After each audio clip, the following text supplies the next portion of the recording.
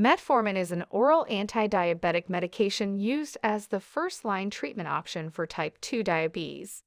It is also used in the treatment of gestational diabetes, polycystic ovarian syndrome, and for the prevention of diabetes in pre-diabetic individuals. In this video, our primary goal is to explore the mechanism of action of metformin. Metformin is the only drug belonging to the biguanide class of medications. Its main action is to reduce blood glucose levels by inhibiting new glucose formation in the liver, which is also called gluconeogenesis. It does this by increasing the activity of an enzyme called adenosine monophosphate activated protein kinase, or AMPK for short.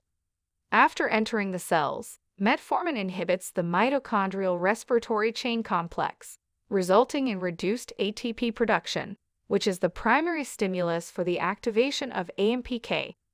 AMPK is a key regulator of energy homeostasis within the cells.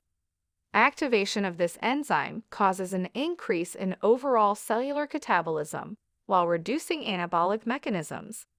It reduces gluconeogenesis by inhibiting genes responsible for the synthesis of PP-carboxykinase and glucose 6-phosphatase, which are key enzymes in the gluconeogenesis pathway.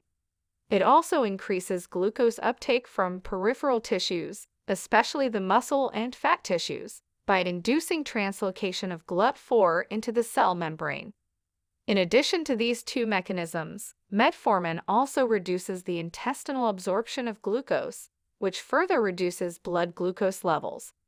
Furthermore, metformin increases the oxidation of fatty acids, decreases glycogen, protein, fatty acids, and cholesterol synthesis, and reduces LDL levels while increasing HDL, which significantly lowers the cardiovascular risk in patients with type 2 diabetes.